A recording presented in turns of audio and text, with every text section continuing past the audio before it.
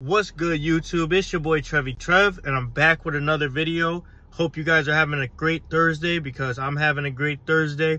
And you know, it's my day off, but it's not really my day off because I have some errands to run.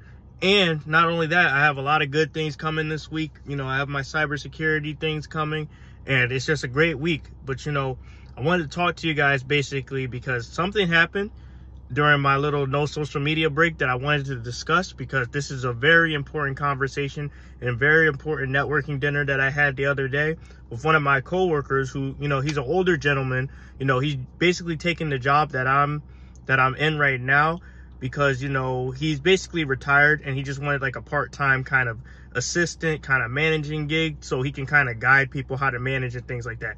And I went to dinner with him because, you know, I was always told, you know, you should try to learn as much as possible from people older than you. So I went to dinner with him, even though a lot of my other coworkers didn't show up to this dinner. So me and him just went, and we had some important talks and some important conversations about how to lead and how to grow in life, and basically what he sees for my future outlook in life, because he saw a lot of potential in me. Because he told me that above everybody else in the office, he noticed that I come to work early.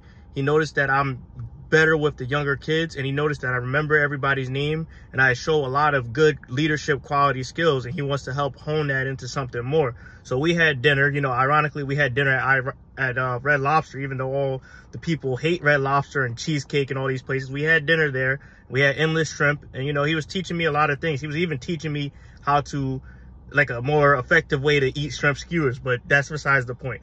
He was just teaching me a lot, and I wanted to discuss this dinner because a lot of people would not take this kind of dinner.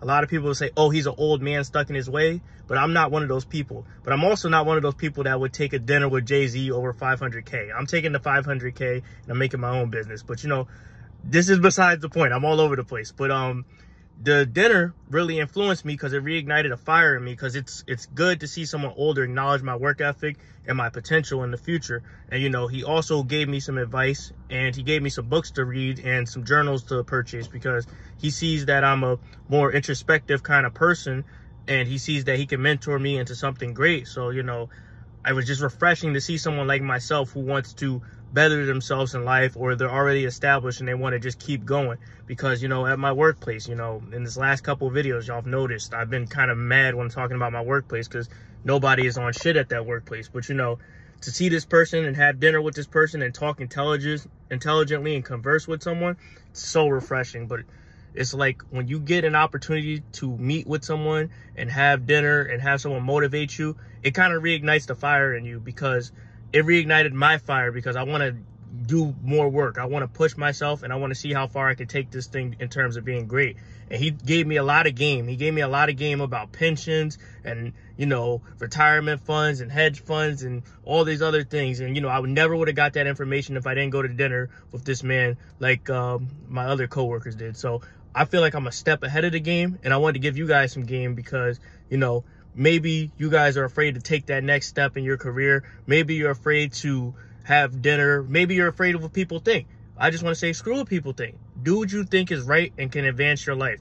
You know, just be morally guided towards doing the righteous thing, and just keep going. Because that dinner, I tell you guys, like, all the time how it's good to have a mentor. But that dinner, you know, solidified that belief that I have, that having a mentor can take you far in life, because you can definitely learn and grow from an older person. And don't make it weird. Don't make it weird at all. Just learn as much as you can, because in this life, you want to absorb knowledge. You want to absorb knowledge. And he was telling me that, because he said, I'm like a sponge. I absorb all the good things and negate the bad. And he was teaching me about the 369 journal by Nikola Tesla to be more productive. And he was also encouraging me to read, forgot the book. It's called The Republic by Plato. And I'm going to do both of those things to see how far I can improve in terms of, like, gaining knowledge and insight. So, you know, I just wanted to make this video for you guys to tell you, don't be afraid to take that dinner. Don't be afraid to take that networking opportunity. And first impressions, they're essential. It's essential to have first impressions, and you always want to make a great impression on someone, because you never know who's watching,